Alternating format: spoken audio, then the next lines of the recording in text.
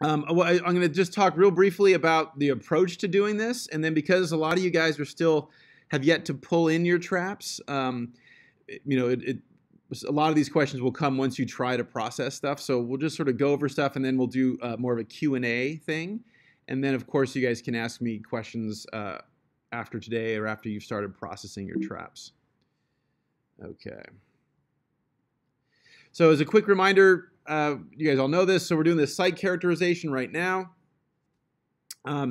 We have this, whenever we do a characterization, obviously there's the important qualitative stuff, and then there's the quantitative stuff. The traps that you guys are pulling in are the quantitative, or are supporting some of your quantitative comparisons. And that, remember, Brent, we were just talking about replication, right? You guys need good replication. Obviously, because of logistics here, we have a single replicate in each of our sub areas or regions of our backyard. But in thinking about this and in thinking about how you're going to approach your eventual analysis, when we talk about the quantitative stuff, we're really talking about, are things different or the same? And that could either be in space. So does the backyard differ from the front yard? Or does Sam's yard differ from Paulina's yard, or whatever? Or it's that one site changing through time. Does time A different from time B? The traditional metrics for doing these types of arthropod inventories, critter inventories, are first and foremost just say who you see, and you guys are doing that, right? You're going in your backyard, you're learning your plants, you're enumerating who's here, and that in and of itself is useful. Sometimes we call that inventorying, sometimes we call that species lists, but the tools that you guys have all deployed and are getting ready to analyze are going to allow you to do that plus additional stuff. And the additional stuff is abundance and diversity. And Bretton already mentioned this, so I'll just touch on it. But from Cons Bio or other classes, you guys remember there's three commonly used types of reporting out of diversity. Richness, which is just the number of categories, so that would be akin to your species list. How many species, although it need not be species, right? It's any number of categories. It could be guild. It could be the type of herbivores versus carnivores or something of that nature. It could be critters that are flying versus critters that are on the ground. So richness can be used in any way, shape, or form. And when you do these open-ended site assessments, you might, species might be the right thing, but other things could be the right way to characterize that depending on what your client is looking for. So richness is just how many categories. Evenness is how evenly smudged across however many categories you have the organisms you encounter are. And then composition, which is probably after richness the most commonly used index of diversity or measure of diversity, combines some amount, and there's many different ones, but combines some level of richness with evenness. And all of those you guys could generate if you wanted to from your data, or you don't necessarily need to. As we mentioned last time, most of our traditional assessments of, say, arthropods would be taxonomy focused. So how many families of this critter, or how many families exist in our backyard, how many species, how many varieties, etc. But we're really focused today on, and with this activity, on more of a taxonomy independent approach. And we mentioned last time why that can be helpful. So here we have some processing. Now, until you guys actually have your samples, it's going to be hard. But my recommendation is, and this goes not just for your arthropod sampling, anytime you're doing something new, like your quadrat deployment or whatever, I would do it several times without, write down some data, but don't do it, crazy balls to the wall, every single little detail. Try doing a couple different ones. In this case, you guys have hopefully 4 different samples. Before we really start getting into it, get the qualitative feel for what's going on. Do I have lots of grass in this plot? Do I have not much grass in this plot? Do I have lots of tall things in this, etc.? And that particularly applies to something like we're about to do here, which is something that you guys don't have any experience with. And particularly in this case, we're all distributed. So Brenton can't lean over you. I can't lean over you and say, oh, this is this. And so it's even more of a challenge in this setting. So again, I would encourage you guys to just stare for a bit at your traps before you do anything. Just, have a libation of your choice and just sort of stare for a few minutes. And sometimes it really does take getting training your eyes to see things that otherwise would be problematic. For the larger stuff, that's not such a big deal. But particularly for the smaller size stuff, that really is important. So if we glance here at the picture on the lower, so here's some students processing traps on the right. If we glance at the lower left, though, in this case, the student has used a Sharpie to help him or her divide up their trap. And there, so obviously we have some big flies in there and stuff, and that's cool. And they've circled a few things. That's a technique that might be helpful. So again, visually breaking your trap into subsections to help you work through the stuff. Circling certain critters to help you identify similar individuals or denote that you already counted them. There's no magic way to do this, but you should have a look at your trap or traps and see what do you think is going to work best. But for example, the thing I really want to highlight here, first of all, is on that picture on the lower left, there's obviously, big insects in there. But then there's these brownish, reddish little flicks, right? And if we just glance at those, maybe that's dirt, maybe that's a piece of grass, a seed or something that blew on there. But in fact, all those things are actually arthropods. Those are all animals that we need to articulate. And so one thing that'll really help is, hold on one sec. So if you guys are looking at my screen share, I'm not sure how I do this well. Let me do that. But look at my camera now. Don't look at my screen. Can you guys all see me? Can you articulate your zoom so that you can see my camera? All good? Yeah. Okay. Yep. So this is going to be really, really helpful for this stage. Obviously, if we're in lab, you guys could use a dissecting scope. That would be great and really helpful. So when we're doing this activity in class, the first thing I do is when everybody brought in their traps, I would grab one representative trap, put it on the dissecting scope, and have you guys all come up and look. And there's a lot of stuff in here. And if your particular site really does have a lot of grass or dust or whatever, this can be challenging. So you might look at this and say, is that a piece of dust or is that a critter? The answer is to zoom in close. So a dissecting scope is great, but you have other tools around that can work. So first and foremost, your cell phone, right? So if you prop up your cell phone and do zoom, or not do zoom, sorry, and zoom in on your camera application, that can really, really help. And you can snap a picture and look at that and maybe even blow it up further. So everybody has one of those. But my preferred tool in this case would be a magnifying glass like this. So you can just take up your trap and boom, really quickly scan it, and oh my gosh, that thing has legs. Oh my gosh, that thing has some antennae. I guess that's a living thing. Another option that most of you guys probably don't have, but some of you might, which would be something like this. These are a hand lens or a loop. And these are very common with botanists. The plant nerds really like them. So those of you that know Tom Huggins, oh my God, the guy has like most people have all kinds of entertainment. He has loop entertainment where he's, oh my God, he's some leather thing he made from something in Borneo or whatever. Anyway, so how these things work is they have there's different types, but it's a little mini magnifying glass. Can you see that? It's a little mini magnifying glass, and if you just did this, it's great. And if you want to just look a little bit closely, you can activate this. If you want to get even more magnification, you could bring additional guys in. Now, this one that we have here in the lab, and that you guys could use if next time you come to campus or whatever, is great. It's very heavy. It's metal. It's solid. It's not going to break.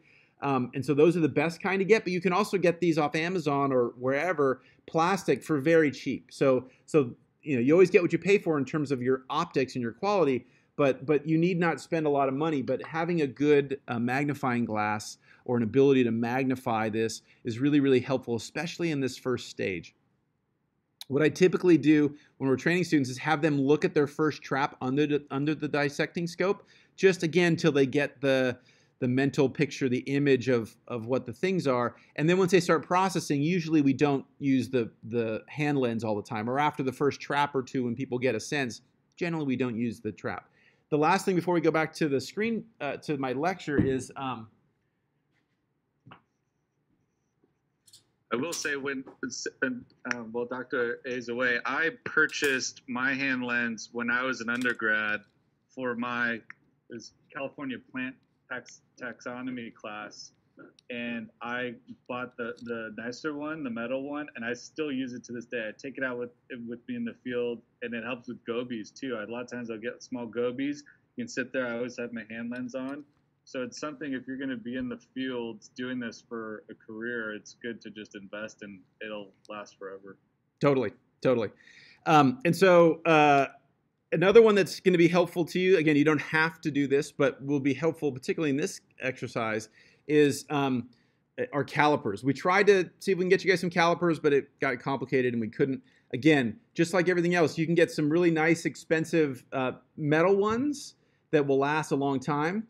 Or plastic ones. I always prefer plastic because I learned to use these things underwater, and because we work in wetlands and stuff, the metal ones sometimes tend to rust up. So I actually prefer the cheaper plastic ones for because I use them outside so often. But again, a couple bucks you can get one of these guys for. So so there's different styles. I prefer this style. This is a vernier caliper. And so there's actually three types these days. There's a digital, there's kind that has a digital like a stopwatch type of indicator. So as I move this guy, the dial spins. And then there's electronic ones where it's actually a digital measurement, and you can read it off of a alphanumeric display. And with the digital ones, a lot of times there's a measurement button, boop, boop, boop, boop, boop, boop, boop. And so if you're measuring 1,000 gobies or something, you can just boop, boop, boop, boop, boop, boop, boop. And then at the end, you can plug in and download all those measurements. But regardless, I prefer the vernier. It's a little bit of an exercise to show you guys how to read these, and it's a little hard with this camera. But suffice it to say, I'm going to measure how large these individuals are, and that's going to matter. So we'll talk about size in a second when we get back to the lecture. But if we just look, if you guys all jump back to your screen real quickly, or my shared screen. You guys can all see that now again, right? Still? Everybody good? Okay. So so most of the sizes, when we talk about sizes, are going to be pretty obvious, but the one that isn't, the only one that isn't, is this one, again, looking back on the left on this picture, which is those, in the picture, the little, these guys, the little brown, brownish red dudes. Again, if we had a magnifying glass and we looked at that, you'd see that there are appendages, there's antennae, and things of that nature. Those we refer to as reds. And the reason we refer to them as reds is way back when we were first starting to do this, for whatever reason, the grassland we were working in, they were mostly light red, pinkish colored. And so that we call them reds. Now, since we're not together, how do you visualize this? My best suggestion, so I'm bald, right? Everybody knows I'm bald. Thank you, you're welcome. So let's imagine I just buzzed my head with clippers. Okay, good, great. And then we came back in an hour or tomorrow and we re-buzzed my head, right? So if you can imagine, little teeny flecks of hair that are little teeny small that were, just clipped a couple hours before or a day before, that's basically the size of these critters. Okay, so they're extremely small. All right, so keep that in mind when we jump back. Let's get back to our brief outline. Let me see if I can make this guy a little smaller. Okay, cool. Okay, so I've given Brenton a couple things. This is a tool that we typically use when we're doing a Chem Park, or can be helpful with Chem Park. It's one that we built for coastal wetlands, but really works pretty well in our riparian systems and a lot of our local coastal plain areas. So this is this is posted on your Canvas. And excellent. Everyone knows this stuff's posted on Canvas.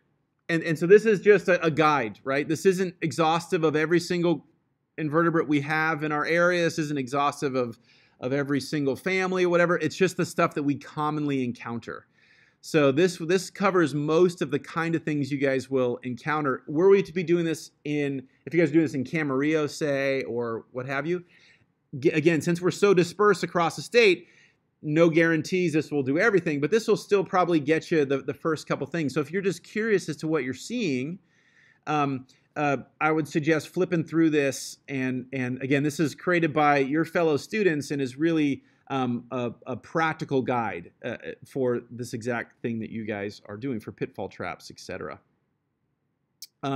Okay, so that's more of a taxonomic approach. And Brenton has mentioned there's iNaturalist, there's BugNet, there's several resources, even though we're not together, that you guys can access that will, they won't necessarily always get you to species, but they will usually are pretty helpful in terms of, for those of you guys that are fairly naive about looking at invertebrates, really help you get cross the first few hurdles. And so, so start with this, but by all means use all these tools at your disposal. Okay, so let's talk about the data. So I've shared a data sheet with you guys, and we'll talk at the end of this. We'll jump and look at the data sheets. But I just wanted to make sure before you open up a data sheet, I want you to just have a look at what this is. This is the sticky trap data sheet, which is much more prescribed. The pitfall data sheet is much more open-ended, which we'll talk about because we are in so many different places, and some of you might be getting radically different types of critters in your pitfall traps. But for the sticky traps, this is what we have going on here. So this is a data sheet. Now the data sheet is laid out in a fashion that might be confusing at first, but is designed to hopefully make it easier for you guys to use and consistent for you guys to use. So first and foremost, the data sheet is for every individual trap, every yellow sticky trap, there's 2 lines. And so let's have a look at this. So the top line says, and this would be from one individual trap, so one piece of plastic. Obviously there's a front and there's a back. So the front side, wherever you wrote your date and your site name, we call that the label side. And the side without the Sharpie writing on it is simply called the back. And so note there's a row for you to enter the data from the label side. Finish that one up, flip it over. Then there's a row for you to enter the data on the back side. Also on the data sheet, the stuff that you guys are to enter in are blank, right? So those are the cells that are just naked cells, empty cells, and you'll type stuff in. If there is a shaded square with an X in it, you don't fill anything in there. And so, for example, well, yeah, this will make sense when we look at it farther. Okay, so next I want to talk about the main thing you guys will be doing when you count your insect sticky traps. 2 things. One is going to be species richness, and one is going to be the morphometric stuff we're talking about. So the species richness is going to be morpho-species richness. This is apparent species richness. We all know that there are, say, the juvenile stage of an insect might look radically different, might look like a worm type thing, and then the adult might look like a beetle type thing, right? So to do robust taxonomic inventorying and robust species richness counts, we would need to account for that, right? We don't want to double count. For the purpose of what we're doing here, we're ignoring that. We're just saying, hey, if this thing is way bigger and different colored, I'm going to consider that a different species, right? And so there is some judgment call here, totally. You need to have good light. Sometimes things that look the same in poor, bad light in the back of your room, if you went out into bright sunlight, you'd see, oh my gosh, this one has a purple iridescence and this one is actually pure black. So we do want to use our magnifying glasses, use some good light, but we're not going to kill ourselves here, right? We're going to do our best job that we think we can and leave it at that. I want to direct yourself to the first 2 rows here. So the first 2 rows would be from trap, and I've also given you guys some old data, some example data that you don't need to look at, but just if you're curious. And so if you're wondering about how to fill this out, you can look at that and sort of probably get a lot of your questions answered once you see an entered in data sheet. But what I want to say here is let's start with our species richness right here, okay? So here's our label side of my first trap, and I'm going to say, oh, there looks like there's five species on this side, or 5 types of critters on this side. Okay, All right, good. There might be 500 individuals on your trap, but I'm just counting the categories, right? The types. Okay, so it looks like there's at least 5 different types of things here. Okay, so I'd put a 5 in this box. Then I would flip the trap over and do the same thing on the back side. Okay, so the back side. Okay, this one looks like there's 7, let's say, different categories. Okay, cool. I put 7 in. For most of what we're doing with your analysis, we're going to do the label side as one complete separate thing, and then the back side as one complete separate thing. Cool? The one difference, though, is the species richness. So when we're counting the number of big fat moths that are on our trap, it's totally fine to count the number of moths on the label side and the amount of moths on the back side. Because then, as you'll see over on the right, the data sheet will automatically count those together. Right? So if we had 3 on the back and 1 on the front, we would have a total of 4 moths in our trap. Make sense? Because the trap is creating a plane, and we're enumerating the number of organisms that came into contact with that plane. That's why we can do that. So the front and back is just a logistic thing to be easier for us to do the data collection. The one exception, and have a look right here, the one exception is the apparent species richness.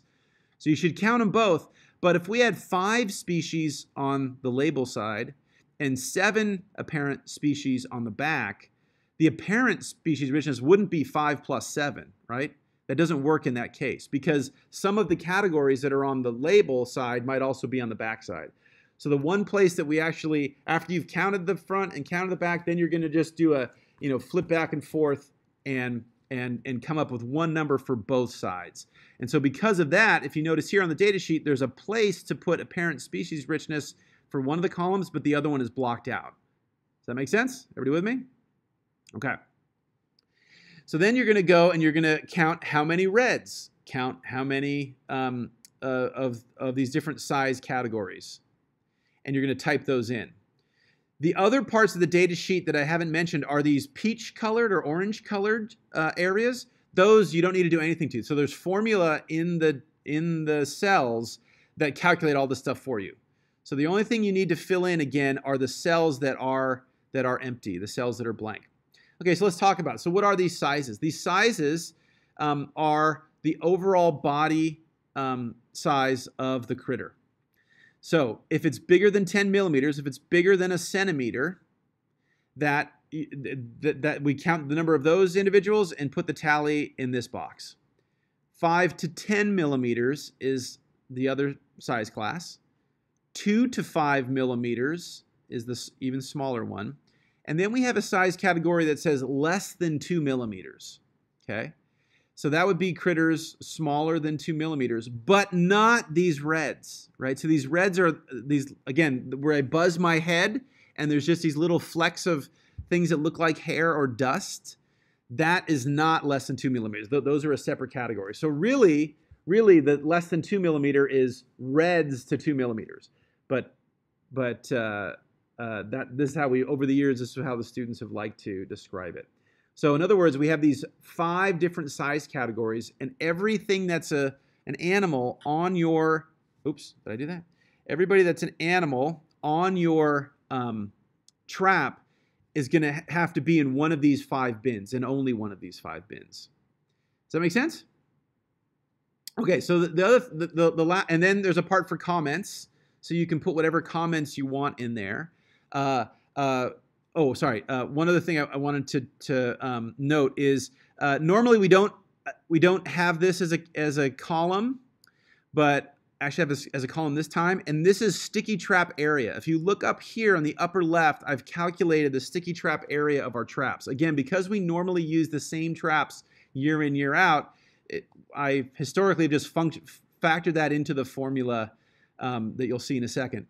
But because we're using a different size trap, you guys want to use this other size here. And since we do everything in square meters, I would go in here and I would type in 0.26 meters, right? So that's a full one of your traps that survived.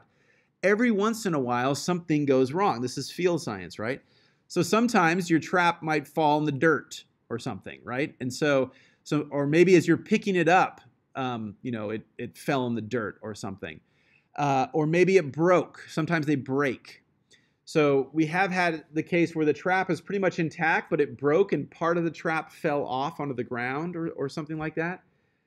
Or a leaf blew and stuck onto part of the trap, and so we can't really use that. It wasn't collecting insects for the full 5 days or what have you, and so we just exclude that. In that case, what we do is we measure the amount of trap that broke off or that we're not counting, and we would calculate a new sticky trap area. So if you guys did have problems, you could adjust the area that you were actually sampling, but for just about everybody, you can use this default value and just put it in there. The other one is this, your unique identifier, okay?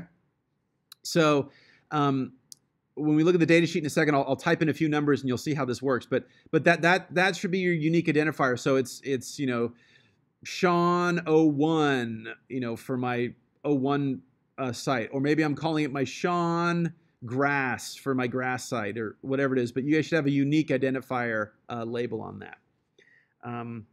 Okay. The last little thing is on the right, you'll see when we get to the, then there's a comments. And so I'm going to put any of my comments. So if the trap did break, I would put a comment in there. Oh, the trap had a lot of dust on it. Trap was cracked or something like that. I saw a big bird hovering around.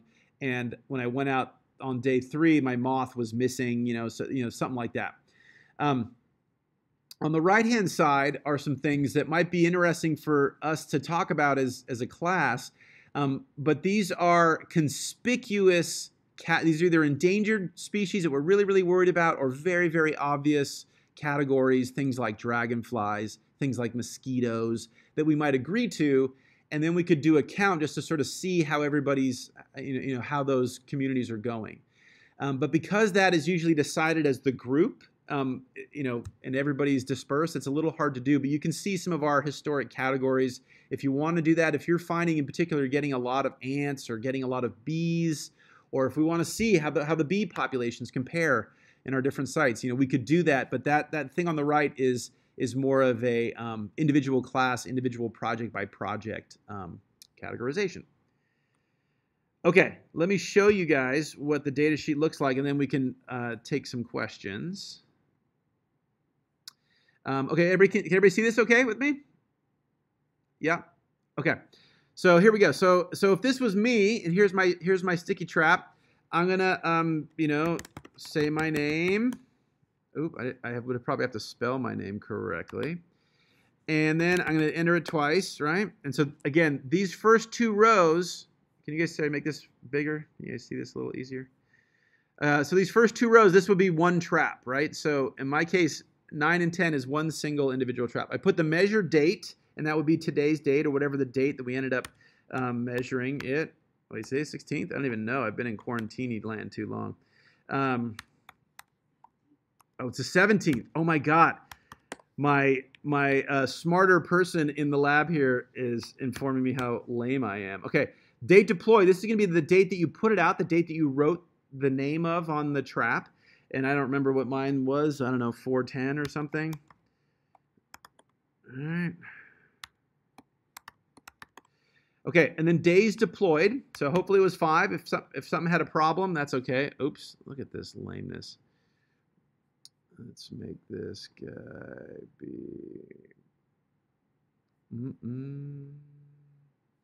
I probably should have fixed this. How lame am I? Okay, so 5 days deployed, and then the community. So this would be some again, this is something that we would talk about if we were doing this as a group, but this would be, my backyard, let's say, or if we were doing this in, the park, this would be, regional park or something. I'm going to put, so have a look here. Again, the peach colored stuff you do not need to do anything to. So here I'm going to call my backyard Sean 01. As soon as I hit return, this is going to start generating a unique identifier, right? So this is my Sean 01 label data, and then this one is going to be my Sean 01 back data, right? So again, you don't have to do any of this stuff. My area is 0.26 because 0.026. And again, if you don't remember what that is, that stuff is right here. And the traps you guys are using are the ones that were from Amazon. Okay? And then I'm going to come in here and I'm going to look and do my counting. I'm going to look at, and so if I just look over here to the right, everything is blank. Can you guys see? And there's over, if we scroll to the right, there's all these calculations that look weird, either have zeros or have error like numbers in them. But I'm going to come over here and I'm going to say maybe I had 20 reds on this side, maybe I had 15 on this side, maybe I had 3 on this, and maybe I had 10 on this, or 12 or something. I had 3, and I had 4, and I had 1 and 0, and maybe I had 0 and 2, or something like that, right? Oh, sorry. I was also supposed to fill in my apparent species richness. I don't know, 5 and 7, or 6. The only thing you would want to double check yourself on this is, as a quick double check visually, or one thing that I do look over my students' data. Obviously, I can't know if, so this could be as much as 11, right? So if we had totally 5 unique categories on the backside and 6 unique on the front, that would probably never happen, but in theory it could. I'd get 11. But I would never be less than 6, right? Because if we saw at least 6 categories on the back, there'd have to be at least 6 on the front. Does that make sense? I'm going to type in my comments, type in this, but if I go over here, what we'll see is now on the far right, after the main data entry area, we have both sides combined. And so this unique identifier says Sean 01 both. And it's summed the reds from both sides. It's given us a total count. It's got our apparent richness. And then this number right here is looking at the relative distribution of critters. And you can choose to use this data. You can choose to ignore this data. This is just data for you to start to look at and to get a sense of. But in this case, this is looking at numerically the distribution. So are most of my organisms relatively small or big? This is saying that almost 2/3 of my critters are those reds, and very, very few, less than or about 3%, are a centimeter or bigger. This number here calculates the amount of fresh weight biomass. So the amount of grams of fresh weight of arthropod mass that existed on your trap that you collected. And so this is in grams. So we had 0.000277 grams, etc. And we mentioned last time we calculated these from capturing lots of these insects and arthropods ourselves and killing them and weighing them. So for these kind of critters, it's very easy. For these guys, it's a huge pain in the butt. So you have to catch like 100 to get a single weight of one. But anyway, so this is biomass. This is the same thing as before. This is proportion from numbers. This is now proportion from biomass. So if we were to do the traditional taxonomic approach, right, this would say that the big story in my made-up data set, my big story in this case is from the reds, right? The vast majority of things that we're encountering are little. But if you're doing an assessment for someone that has an endangered bird or a bird population they are trying to support, and these birds are eating these moths and big insects, you might come up and say, whoa, 90% of the biomass is coming from these larger bodied things. So yes, the systemicist, the insect expert might say the story is really in the reds ecologically to support the ecological functioning that you might be interested in characterizing. Maybe it's one of these other ones, right? One of these other categories. And then lastly, the total biomass just sums all this up. But then to have an apples to apples comparison, this takes that and divides that by the area. And so if we look at this formula, this takes this biomass and it divides it by the area that you've typed in and the number of days that you had the trap deployed. Cool? So the main focus here is on productivity. How productive is your backyard, or are your collective backyards?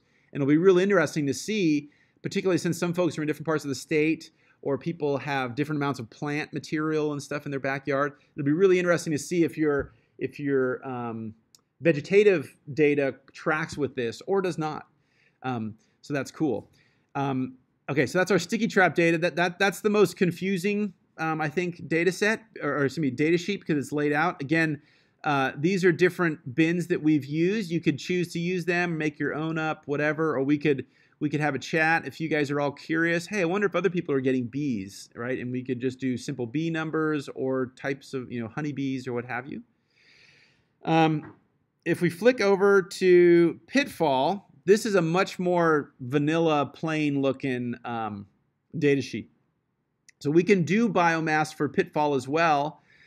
And I'm totally down if you guys to try that, because so many people are using vegetable oil and Everclear and stuff. I've not tried this, and so because we use standardized liquids throughout, I think we have a decent estimate how we traditionally do them.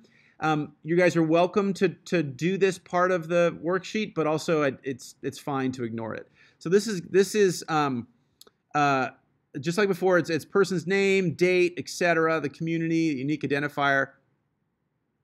And then for this is how we traditionally do this is we look at groups. So usually it would be family or order, which is ladybugs, beetles, dragonflies, stuff of that that level, and how many individuals we get. If you look at this tab, I have our most common critters that we've encountered over the years doing this exercise and in our local wetlands. So the sort of coastal plain critters from these traps. These are the orders that we typically get. And if you look in that in the guide, the Pirate Lab invert guide, that there'll be examples of all these things in here. So at a minimum, you guys should be able to do order, right? And even if you haven't done this ever before, spending half an hour, a couple hours, you'll be able to get order. This is not that complicated. When we start to get lower to the family levels and general levels, that gets more challenging. And so it depends on the specific critters you have as to how easy or not easy that will be. But these are the traditional groups that we've had in the past. But things like pill bugs, everybody's gonna have some pill bugs. Everybody's gonna have some Argentine ants. I'm going out on a limb and saying that, and probably just about everybody will have a chance of at least encountering some honeybees probably this time of year. We're having a lot of swarming here in Ventura County. So there are a few things that you guys I could almost guarantee you'll get, but we will see. So how this is going to work is I'm going to fill this out. And because you guys might have one individual in your pitfall trap, one item, one animal, or you could have, 300, right? This is an open-ended data sheet. So here I'm going to type in my info. I'm going to say this is Sean 01 or whatever, right? And fill out the rest of this stuff. But I might have 3 things here articulated. I might have, 50 rows. So it's going to need to be very flexible, right? Does that make sense to you guys? And so how I'm going to do this is, if you look, one thing that we've historically done that you don't have to do, but I think might be helpful for you guys in thinking about stuff, is talking about the food guild or the food niche that these guys are. Are these primarily herbivorous? Are they getting their energy primarily from eating vegetation? Are they primarily eating dead stuff? Are they primarily predating on things or whatever? And so if I had my predatory beetle, let's say, I would come in here. I would put that in here. I don't know the species. Actually, sorry, I do in this case. So it would be like that. I'd fill it out, and then I'd say, how big is this dude? So this guy is, 5 millimeters or something. And then were there many individuals that were, about 5 millimeters of that? And if that's the case, and so you'll get this, for example, with Argentine ants. Like if the ants get into your trap, you probably didn't have one ant. You'll probably have, 25, 30, 100, something of that nature. And so, our swarming or pest type of critters in your backyard will tend to be really abundant. So in that case, I would put that there was however many there was. I saw 24 or whatever. I might make some note, and I might say that these guys. What did I have these guys as? I had these guys as predators. So I'd come in here. I'd just say, these guys are probably a predator, right? And go from there. once we've gotten all these guys together, based on the size, you could also, again, try the biomass, but that's going to be really dependent on if you guys want to try that or not. So this is essentially enumerating the types of critters that we have, and there we go from there.